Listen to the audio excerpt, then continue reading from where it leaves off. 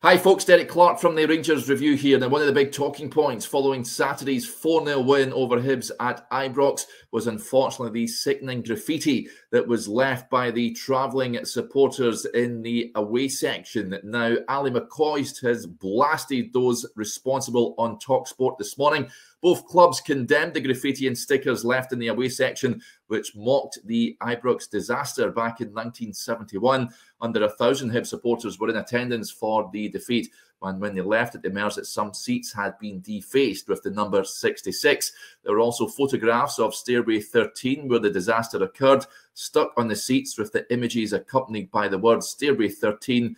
It's the greatest sight that I have ever seen. Graffiti also mocked the death of Queen Elizabeth II and supported the IRA. Speaking on TalkSport, McCoist slammed the sickening stunt as he questioned the mental state of those involved. He said, "Putting stickers and writing 66 on the seats at Ibrox, I actually don't think football is a problem there. I don't. That's a mental problem with someone. These guys are using football as a vehicle for their aggression and their stupidity. That problem is deeper than football. That is a societal problem.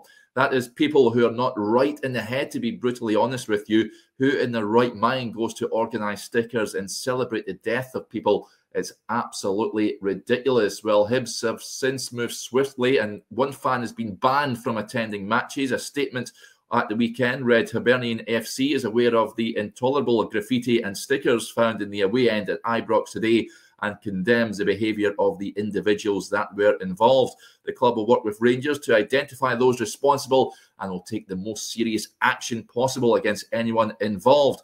If any Hibernian FC supporter has any information that could assist the club to help identify these individuals, they should contact club@hibernianfc.co.uk and the information provided will be dealt with in the strictest of confidence." So there you go, folks. Ali McCoist having his say on that sickening graffiti discovered at Ibrox over the weekend. If you want to keep up to date with all the latest news coming out of Ibrox, be sure to subscribe to the Rangers Review YouTube channel. Bye for now.